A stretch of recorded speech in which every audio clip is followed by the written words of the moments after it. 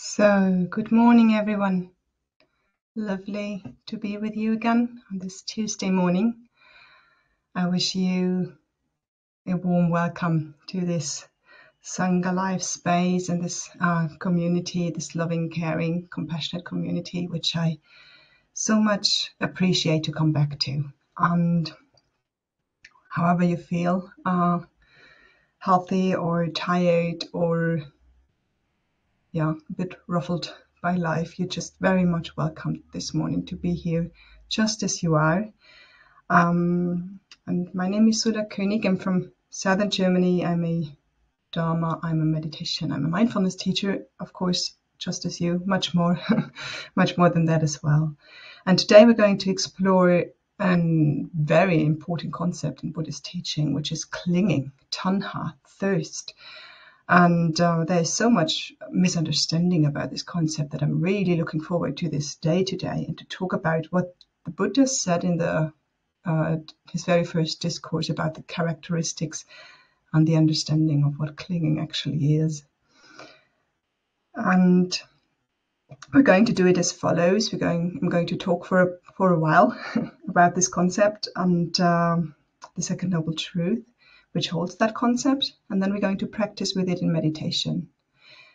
And after that, we're going to have a couple of minutes time to share your questions, your reflections, or just as we did yesterday so beautifully, the teaching in the context of our lives, of our personal dukkha, and to bring that together, which was really beautiful and much appreciated. Great. So if you want to share something, please use the chat box.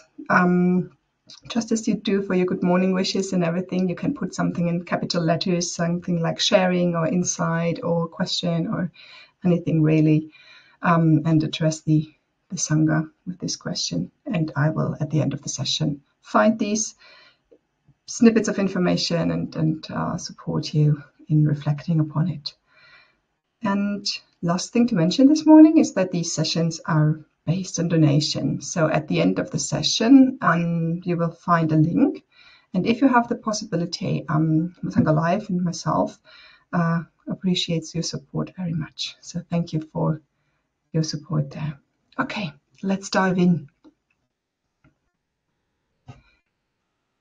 Today's session is called Reaction or Response is Natural. And I will explain to you in a minute why this is important. To me, every single one of these noble truths, which we are currently exploring, brings with it some form of peace and freedom. So it's not that you have to go through all four, and then at the very end, if you mastered them all, you will get some experience of peace and freedom. No, it's like every noble truth, every noble perspective, we could also call them, brings with it is like a key which can unlock quite a lot of dukkha and bring some peace and freedom with it. We had it with the first noble truth. You might remember the session in September we did together, that we discovered, for example, that the dukkha we experience, whether it's the small dukkha of boredom and just friction with life and feeling not fully satisfied, or the challenges and the larger challenges, they are not a failure. Yeah, they are not a mistake. They are part of our life. We did not cause them. We did not want them. We did not invite them. And yet they are very much woven into the fabric of our experience. So unburden ourselves from the sense of guilt, from the sense of shame to say, whoa, I have a challenge. Yeah. And then on top of that, bring the pressure of, and it's my fault. Yeah. To say, no, it belongs. That can be a bad message, or it can be a very relieving message. Yeah, it belongs. Yeah, we will continue to have to deal with sorts of challenges in our lives. And to acknowledge, and that is also a form of unburdenment, that we have some form of co-creation in our lives, but not full control. You can't control what is coming up. You can't control all the causes and conditions. There will be some you can address, and then there are other dynamics which are out of our control. Again, could be a bad message, could be a very relieving message.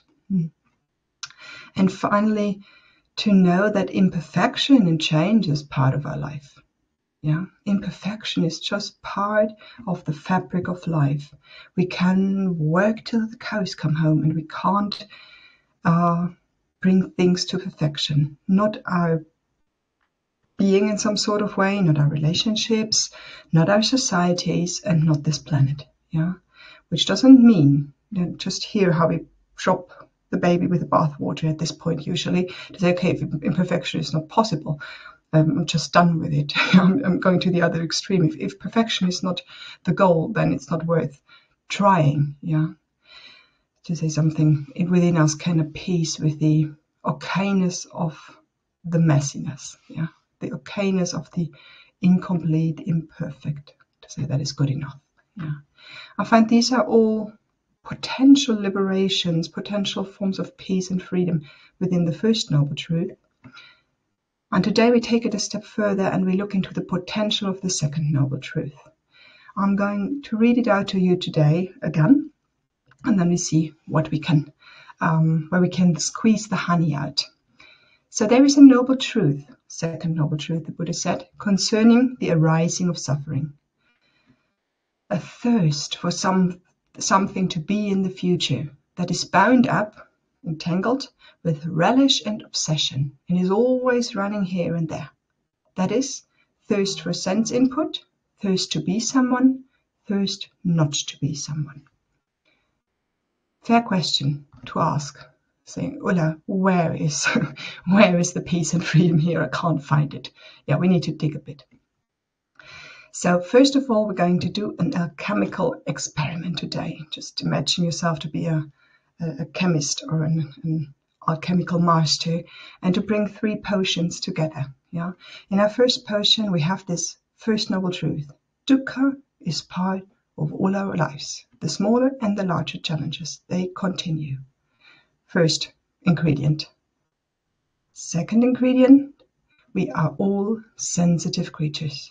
We are impacted, we reverberate with that which touches us, experience through the eyes, through the ears, through body, through the mind, through all our sense doors, including the mind. So we are impacted by that which we experience. We're not stones, and we swing with our experience. Second potion, sensitive nature of ours. And third potion is that we all have a beautiful, natural, healthy intention, yeah, to live and live well. Body, heart, and mind work a lot to find ways to live and live well. So what happens if we put these 3 together? There is the dukkha, there is our sensitive nature, and there is our natural wish for a happy and well life. Whew. I would say what comes up naturally for me is reaction. Yeah, reaction to dukkha. We are touched by the dukkha. Up arises the natural intention out of our body, heart, and minds to be well, and so there is reaction to dukkha. It shouldn't be this way. I want it to be different. Ouch, this hurts. But what are we going to do about that? Yeah. So dukkha creates a natural reaction within us. It's not simply there, the challenge, yeah, but it also feels usually unpleasant. It feels unpleasant, and this unpleasantness is actually a signal to body, heart, and mind to say, do something. Yeah. Now, for some practitioners, whether it's 2,600 years ago or these days, the attempt is always to avoid being touched by dukkha. You want some form of armor. Yeah. We want to shut off the dukkha in our lives. But this would only be possible if we could lose our sensitive nature. Yeah. I don't want to echo. I don't want to resonate with experience anymore. I think we would lose a very precious thing. Yeah, we'd use a very precious thing if we cut off our sensitive nature. We would lose any form of empathy. We would lose any form of appreciation, mudita, any form of metta, which is all being touched by experience. It's much to do with that. Yeah. And I don't think that we will come to the agility to say, I will not be touched by dukkha, but I can be touched by all the pleasant things. Yeah, I think that is, well, now we shift into the realm of wishful thinking. Yeah, so maybe to cut off ourselves from experience is not the way to go. So we keep our sensitivity. And we keep our beautiful, lovely wish to live well. Yeah, this is something also often questioned in spiritual teachings and some form of interpretation of Buddhist teachings. Should we even strive to live well? Yeah, is this already clinging? I hear a lot. Yeah, just look into how we're made up by evolution. Every being is made up by evolution, by this humble wish to say, I don't want to suffer. I don't want to suffer. I want to live well. Yeah. And when touched by something unpleasant, any being will have some sort of reaction and some sort of impulse to do something to avoid the suffering and to move towards the pleasant. Yeah. And this makes so much sense because it secures our survival. Without this impulse, without this natural alignment with some sort of okayness, contentment, happiness, well living, we would not be able to survive. And we notice this in different forms in our lives. It might be the lack of something, yeah, and that stirs up some reaction. To say too little of something will destabilize the being in some way. Too little sleep, too little food, too little social connection, too little maybe appreciation within a group, which is just stabilizing my connection with others. Yeah. So very natural that all these things will touch upon us and provoke a reaction.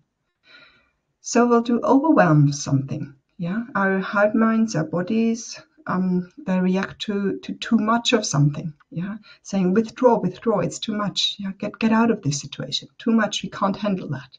Saying, okay, dear heart mind, I see you want to protect me. Thank you. And also challenging relational situations. I think we need to include them into the picture. The interrelational dukkha, I like to call it. Others are not always safe, and they haven't been in the past. I've read in somewhere a statement that back in time when people still lived in caves and such things, science assumes that it weren't the predator animals that were the biggest challenge or risk for a human being. It was actually other human beings. So they find themselves in a terrible dilemma, saying, alone I can't survive. I need my group. I need my tribe. But at the same time, the biggest challenge or risk for my life are not the saber-toothed tigers or the mammoths or something. It's actually other human beings. So we have this ambivalence almost to each other to say, others are not fully safe, and at the same time I need them. Yeah. And here we find how interrelational dukkha can steer us up a lot, and how important to the heart mind this sense of connection and safety with each other is important. Pardon me. So here, all that different sort of dukkha, too little, too much, on the interrelational dukkha, and of course everything else you can come up with, stirs up a reaction. And I find this natural, I find this healthy and appropriate. We have, what comes up for me is then needs, desires, and wishes. Humble, normal, natural needs, desires, and wishes. And this is not yet clinging. The Buddha had another word for that. He called that chanda. Yeah, a natural wish for something. And without these needs and desires and wishes, we would definitely suffer more. We would not properly take care of this body, heart, and mind. We would sort of neglect it. Yeah. So they are an important information system. Yeah. To say, okay, great. I recognize a need. I recognize a desire. I recognize a wish. There is some important piece of information in that. But at times you will see, and now we're drawing the bridge from the desire, the need, the wish, from the chanda to the clinging. Yeah. Sometimes you will need and notice how these needs and desires almost harden, crystallize into something we call clinging.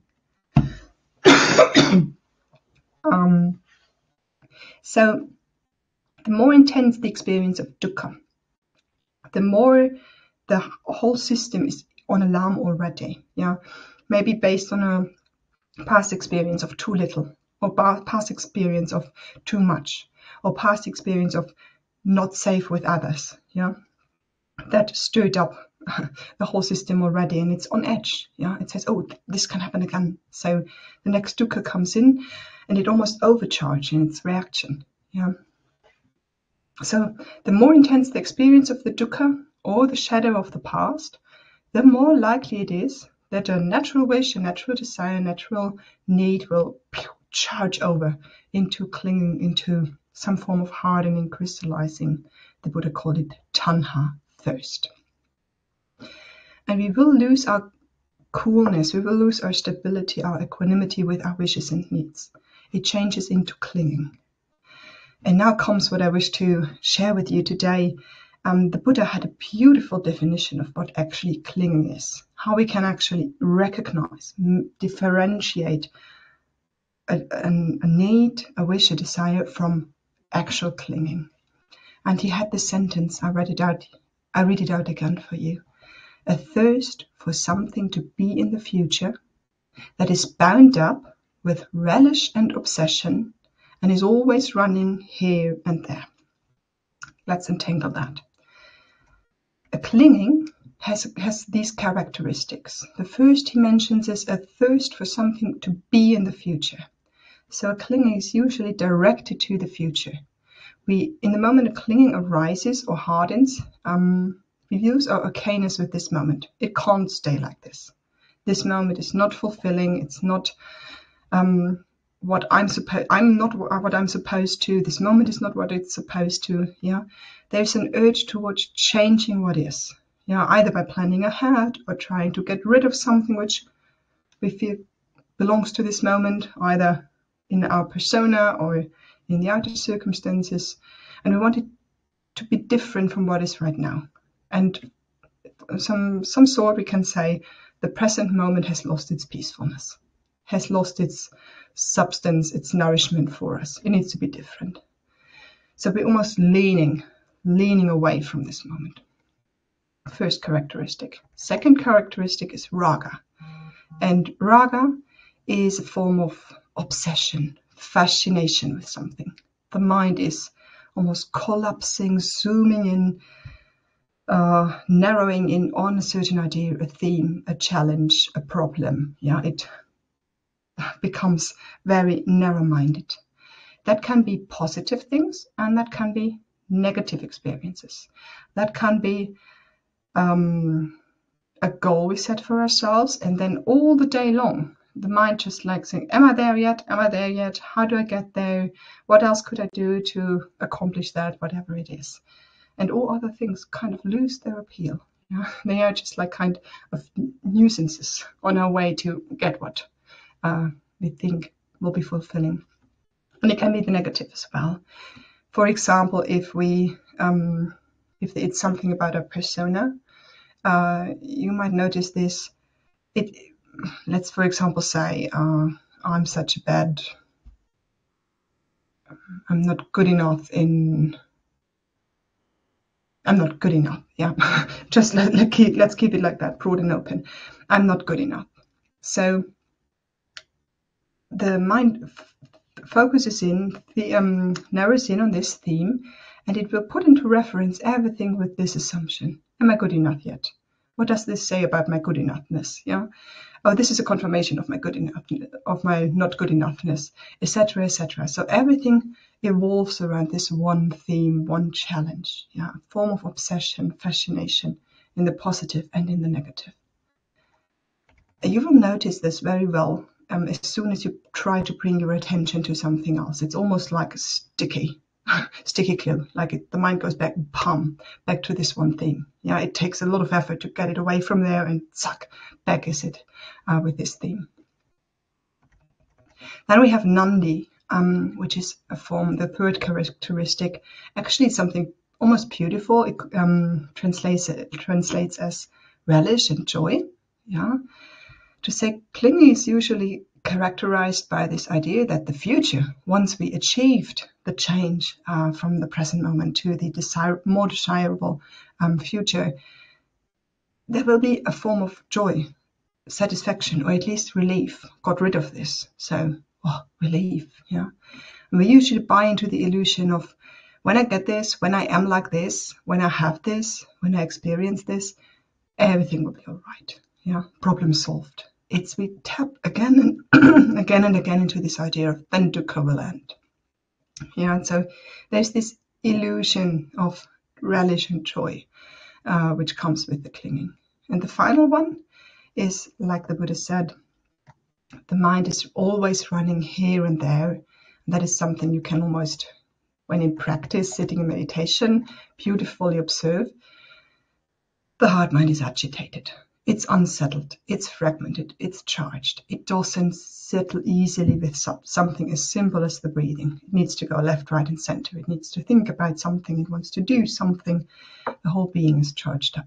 You might actually feel this. I can feel this physically, this tanha, this clinging. When my body is leaning towards something, it feels pushed, pulled. Yeah, the qualities of thoughts and attention is different. So these 4 qualities I wanted to share with you today, because I find it very important that we differentiate between a natural, healthy, beautiful, appropriate reaction to dukkha. Yeah, to say, of course, dukkha creates a reaction within us. We're sensitive creatures, and we want body, heart, and mind want us to do well. But we keep a little attention and an eye on that these natural, beautiful needs and wishes do not harden and crystallize into clinging. Tanha, thirst, the Buddha called them. And the 4 characteristics he shared would be a leaning into towards the future, a form of zooming in and obsessing about a theme, a problem, a challenge, the idea that the end of that challenge, of that problem, of that goal will bring infinite relish and joy. Things will be settled then. And almost a physical ability to feel that state out, an agitated, unsettled, fragmented charge within the heart mind. So if you feel like that, practice to differentiate between these 2 over the course of the day, and maybe you find that you can see a difference and differentiate between your healthy needs and clinging. Okay. And maybe we even can do that in meditation right now. Enough of the words. Let's bring it to practice.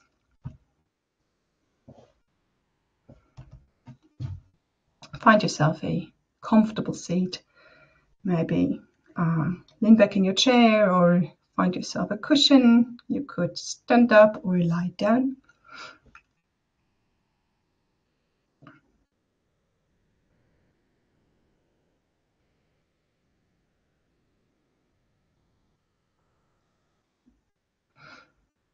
And we're not trying to let go of suffering. We're not trying to let go of clinging. We want to explore a little bit how to let things be. No need to put pressure on yourself this morning to let go of any of that. We take it a step back. We allow things to be this morning.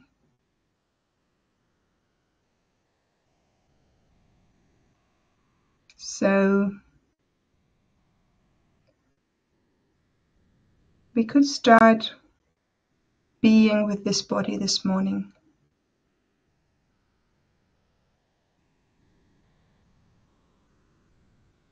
Observe its posture, observe the different physical sensations this morning.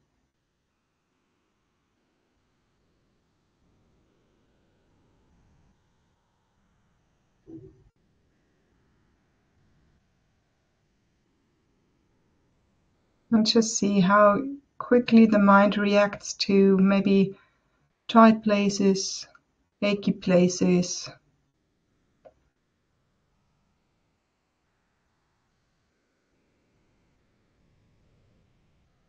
Maybe it has an image of good posture, and how the mind can make all these suggestions for things to be different.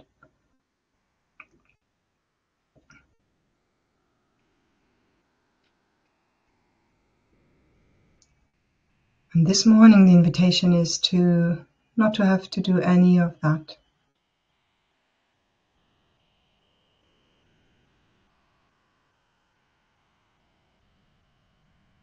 To notice the suggestions for improvement.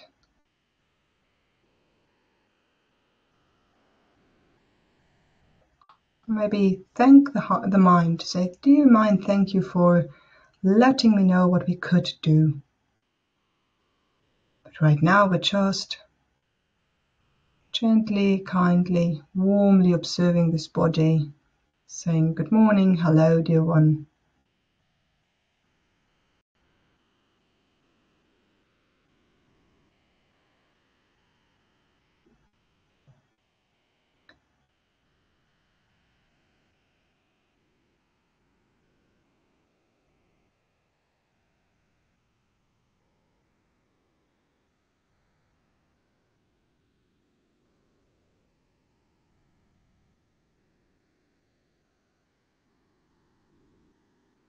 Maybe you notice that the body can do the work on its own. It will unravel like a crinkled sheet of paper,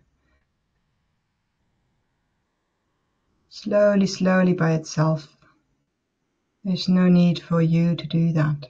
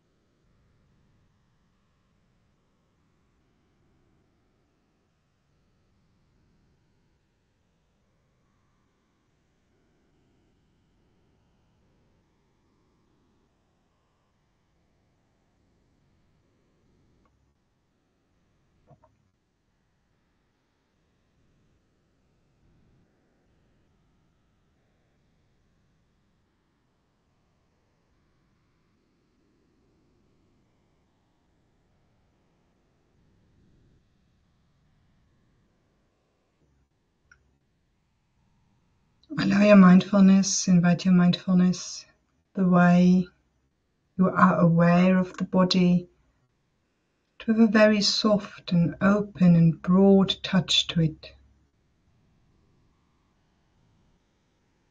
so that there is no pushing and pulling, no pressure, even in a way of being aware of experience of our body.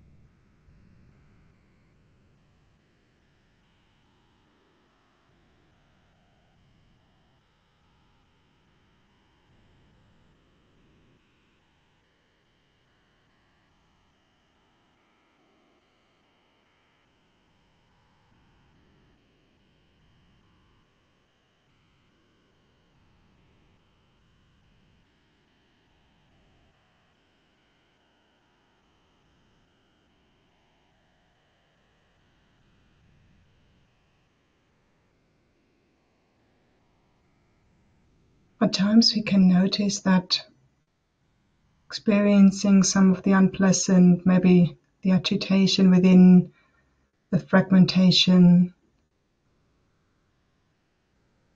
can cause up a little unwellness, maybe even a small anxiety. Can I hold this? Can I be with this? The heart mind might feel a bit threatened. We gently talk to it, saying it's okay. We can hold it in a large field of awareness. We don't need to go too close. We don't need to figure it out.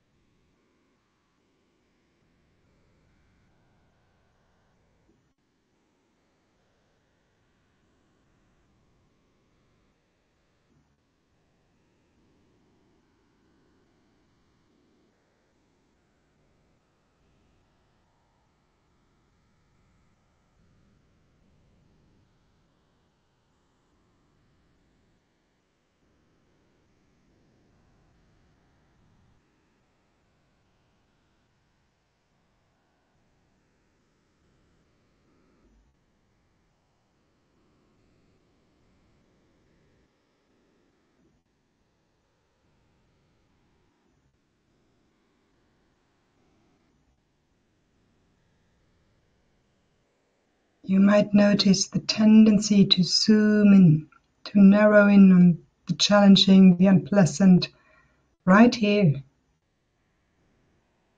See how the heart-mind wants to move to that which is unpleasant, to keep it under control, to keep it in check, to understand it, to solve it, to saying, dear heart-mind. Can we lean back a little bit? Allow it to stay there, this unpleasant sensation, experience within your body. And there is also maybe the feet on the floor, feeling your weight on the cushion, the chair, leaning back into whatever support you have, noticing the spaciousness around you.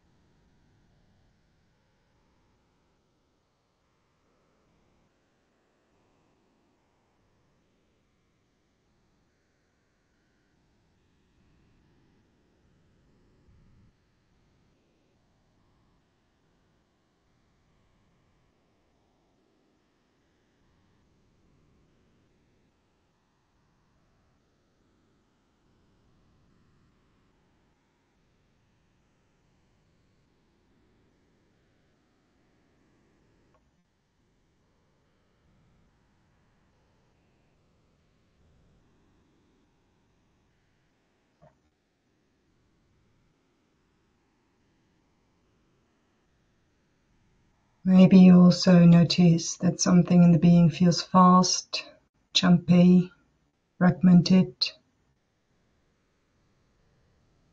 Maybe the attention tends to hop.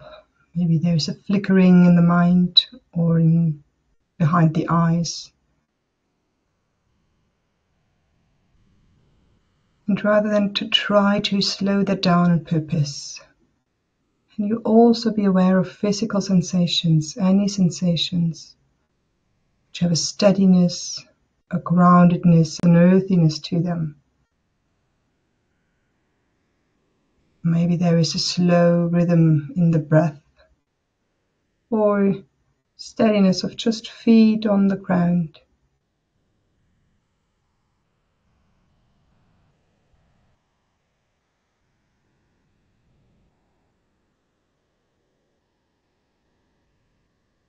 And with it, maybe this relief of not having to do anything right now, or to go anywhere.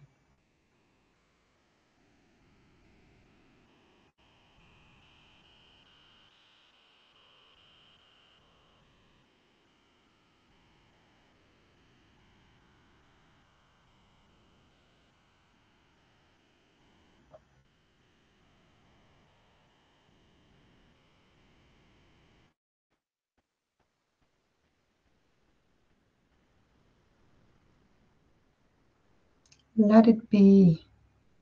Let it be this form of agitation, fragmentation, speed. Allow it to have its place in the current of experience, and every now and then find something steady, slow, grounded to be aware of.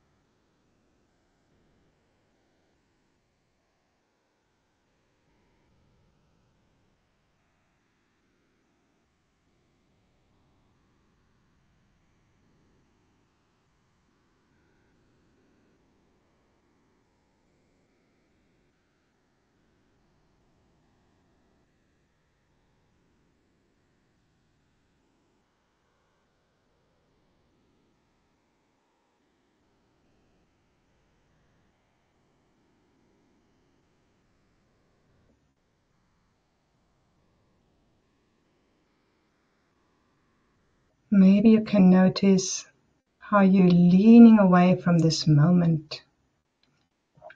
Maybe leaning into what comes next in your day. Maybe leaning into a theme, a problem, a challenge, which is almost calling you, like having little hooks and carrying you away into thinking about it, being with it.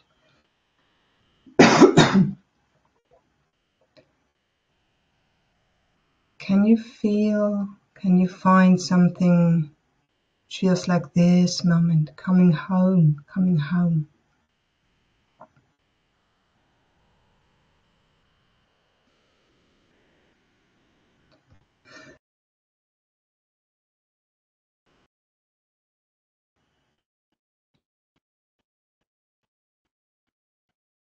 Something which feels like arriving, like softening into this moment. It's okay. Not for long, dear heart mind. We're going to take care of this later.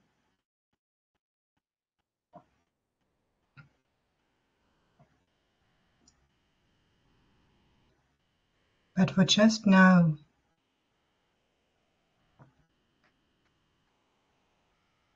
I give myself permission to root, ground into this moment. It's okay enough.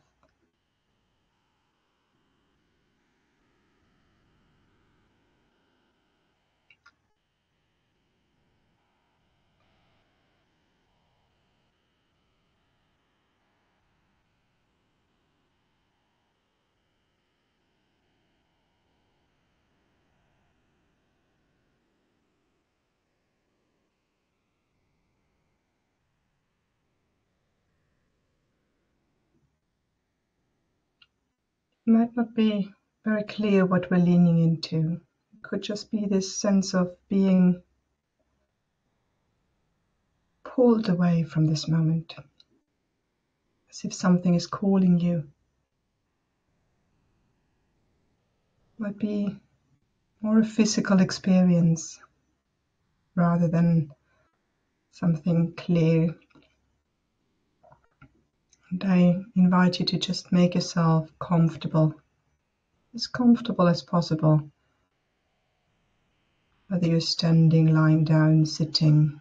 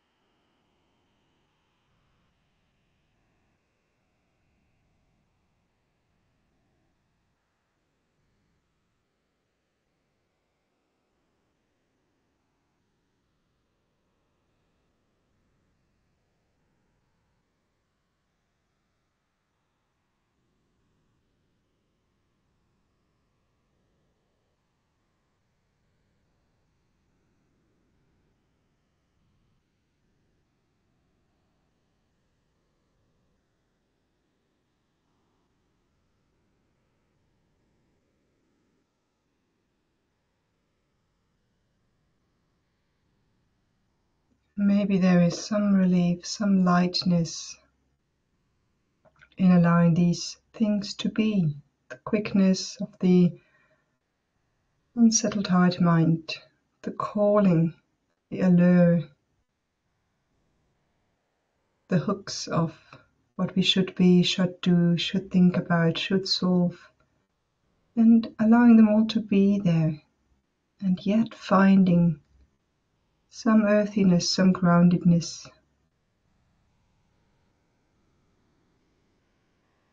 some calm and ease and space in this moment. This is there too. I can allow all these things to be and connect with the calmness, the ease, the steadiness of just this moment.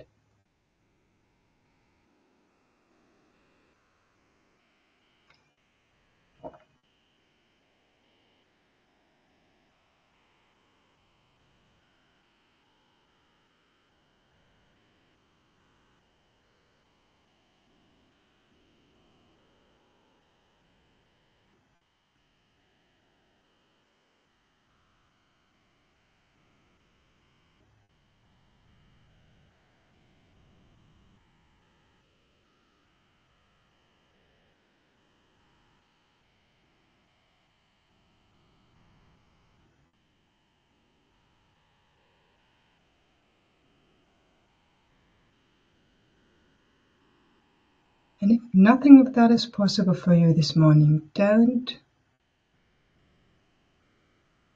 feel frustrated. Maybe this is even more so a reason for compassion, to saying, wow, there's a large echo to the challenges, the demands, the pressures in my life. Oh, dear body, dear heart, mind, this is suffering. This is hard.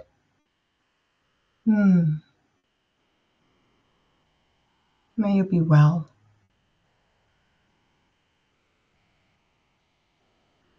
May you experience moments of freedom from this tension, this agitation.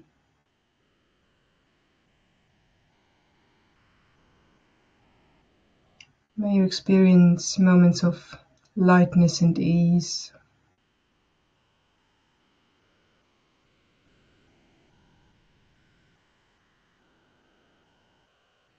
May your body, heart and mind feel safe enough, nourished enough, connected enough to come back into a state of calm and ease.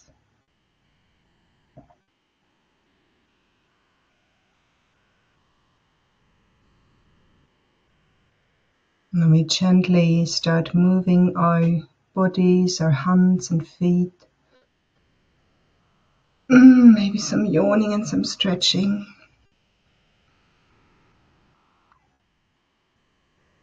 And when you feel ready, you can open up your eyes and come back to the screen.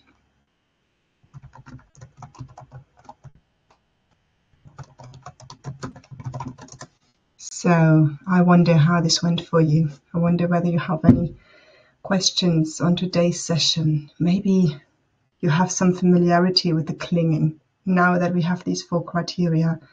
Anything coming up for you where you notice, oh yeah, actually I'm very familiar with clinging. I know this allure of this leaning into the future. I know how raga, how the obsession feels like. I know how my mind tricks me again and again with this belief, with this hope for, if I get this, if I have this, if I be like this, things will be settled once and for all. And how this can lead to a state of feeling pushed, pulled, fragmented.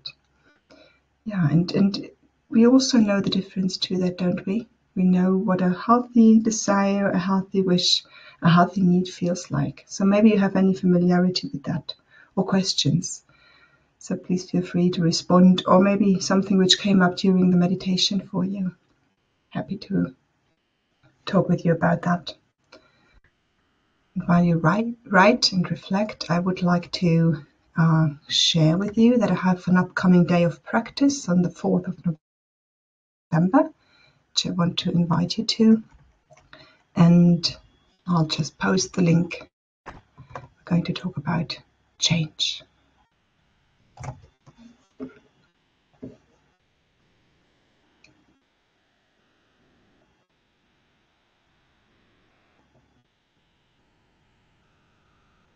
So maybe just a couple of words. How are you doing?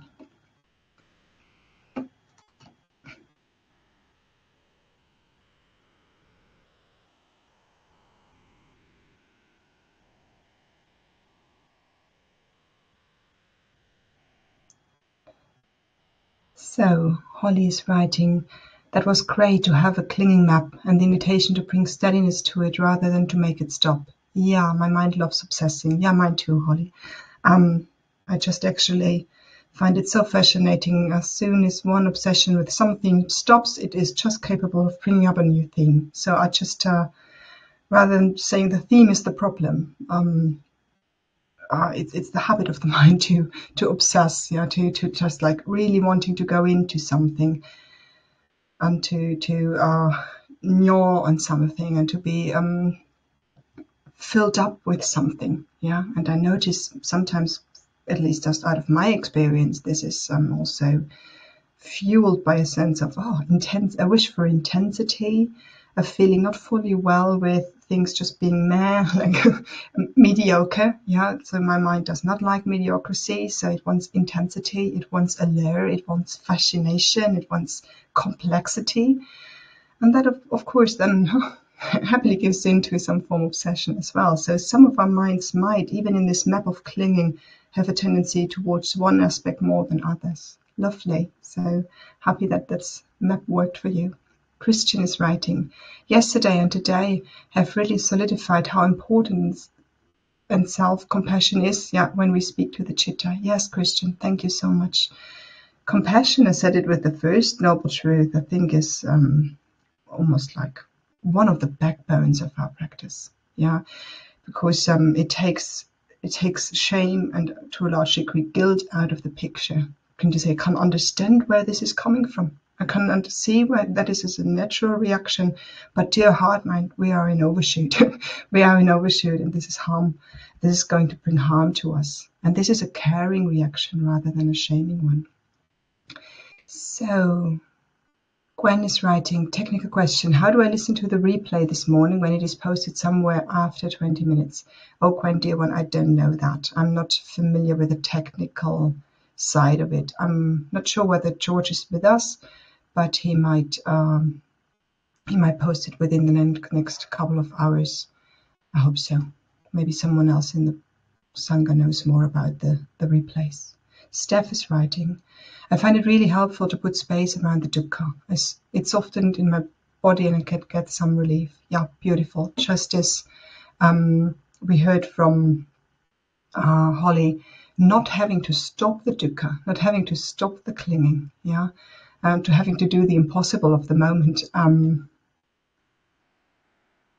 actually brings some relief. It is allowed to be there. It is allowed to be there. It has its place. And all we can do sometimes is to decide how much space we need to put around it for it to almost like be acceptable in this present moment. Sometimes I can't make it go away. I can't make it stop. I can't solve it. I can't even fully distract myself from it. But what I can do maybe is lean back enough and include enough other experiences, spaciousness around me. Here's the body. Here I hear the bird song. Space. And then I can allow this unpleasantness to be there. Great. Tanya is writing. She found it very helpful to keep grounding my attention in the body, working with pain in the body and not wanting it to be there, interpersonal dukkha, people not being as I want them to be. The mind never stops, but there was ease in coming back to the body with warmth and kindness. And now we can maybe see, Tanya, why it's so difficult in the beginning, because everything you just mentioned, physical pain, interpersonal dukkha, not wanting something to be there, that everything charges up, saying problem, alarm. I need to solve that. I need to think about that. I need to improve my experience. Of course, the heart mind wants to do that. And we bring it back to this little small okayness of this moment, and it will refuse in the beginning. It can even throw a temper tantrum saying, what do you want from me? You want to show me my feet on the floor and that should be enough? And the body and the heart mind resists that. So the warmth and the kindness and this little loving, caring persistence in it, to saying, come and look again. Come and see what alternative there is to trying to solve and improve and obsess about that. And it needs time and it needs patience. Laura writes, your explanation is very clear for me. My son, who has mental problems diagnosed as schizophrenic, is obsessed with his values and asks me and others about without stopping. We talk a lot. He's not interested in meditating, but can you suggest a way I can help him? Challenging one, and maybe we need a personal conversation, Laura. My guess is just a wild guess at this point, is to say when I'm obsessed with values, I want to get a map for this world. If this world would work, relationships would work with clear values. I would have a map of some sort of right, left, right, do this, not do that, and things would be clearer. It can't be, but it's so much more complex and overwhelming at times for all of us. So maybe underneath this need, this urge, this thirst for clear values, there is like really an overwhelm and also a fearfulness to get things wrong, like to do the wrong things, say the wrong things, and address this complexity in a way which is then causing further stress, further pressure, further conflict, etc. And maybe that can be addressed to say, oh dear one, I noticed this is like really overwhelming and complex, and for me it is as well. Yeah, and what I usually do with this complexity and overwhelm is etc. etc. Not even meditating, but how are you responding to it? Just giving the question back. And feel free to contact me for personal conversations if you have like bigger themes which we can't clarify here. Ruth is saying, I lost my temper big time last night with my family. It was so helpful to hold this today in a larger space, to understand and bring compassion to the circumstances that led to the explosion. How it combined with my sensitive nature and my good intention. Beautifully, Ruth. Yeah, that is the relief, to say I'm really sad. I'm even grieving that this happened. Yeah, I can notice that there was so much in the picture, just as you said, like all the circumstances and all the conditions, and one of it was good intention. And it's beautiful that you're aware of that. Yeah, to say, yes, there was the good intention, and it wasn't enough in that moment. With all the other dynamics and conditions going on, it wasn't enough to maneuver it into a different direction. And maybe to grieve that, and to be really, to really feel the sadness of that for a while, to bring in the compassion. And when all that subsided, that there might be the small insight to say, okay, next time, the small thing I can maybe contribute next time might be etc. And to bring that, or that might get out of it like the golden nugget to take from that situation. Thank you, Ruth, for sharing that. Clive is asking whether I could slowly repeat the second noble truth. I'm going to do something different, Clive. I'm going to put it into the chat box for you to read once, twice, never. Okay. Where are we here? Tanya's writing to Quen. Tanya has written to Quen about the Sangha replays. Yeah, Jane, the small little okayness. She loved that phrase, and that is it. And sometimes just notice how the mind is not ready for that, and how you have to invite it and invite it back to that. Heidi is writing that this morning teachings resonate with her. Lovely just to allow the clinging protection into the future. Yeah, sitting back and listening to the rain on the conservatory roof. Beautiful. There is it. There is the clinging and the projection into the future. And there's the rain, yeah. And here we have this lovely connection to say, yes, it's there. And in the safety of our cushion, in the safety of our meditation, it can discharge slowly and surely with the help of the rain on the roof. Yeah, Alison is writing for her too. She found it easier to come into the body, but allowing the mind to be there in the background. Yeah. Neither the one nor the other, neither only body or only mind, but bringing the and into the play. Catherine's writing, she realizes she can be very goal-orientated in a way that is a bit obsessional in relation to achievements, exercise, state of health, being good enough, daughter, parent, etc. Yeah, the aspirations are not in themselves bad, but I want to relate to them with less dukkha. Beautiful that you saw that. Now here we have the difference between a healthy desire, a healthy wish. If there was no chanda, no healthy desire, what sense would practice make? Of course, we all wish to develop into less suffering. Yeah, so that is appropriate. And now the way we relate to that change, the way we relate to that practice, training, development, that makes all the difference. If it becomes pressured, if it becomes like my good enoughness, my sense of worth, my sense of who I am, who I will be in this world is depending on that change, it becomes narrow, it becomes pressured. And this is what we're going to talk about in the next couple of days. We're going to talk about 3 types of thirst the Buddha suggested. The thirst for experience to have, the thirst for us to be in some way different from what we are right now, and the thirst for not to be that person, not to be in that role, not to be. Yeah, and these were the thirsts, the clinging thirsts the Buddha suggested. And I think, Catherine, what you shared with us here is exactly this. Transferring a healthy wish to a clinging, a contraction. Yeah, So maybe that is something to feel out. How can I feel out lightness around achievements, lightness around goals and qualities I wish to come into my life? Yeah, and to explore that. Okay, so thank you for all those beautiful, nourishing contributions. So happy that you shared with us and made this session so much richer. And we're going to look tomorrow into this first thirst to have an experience, which is so natural to our minds, and to differentiate that from healthy needs and healthy wishes and desires. And looking forward to be with you tomorrow again. Thank you for coming.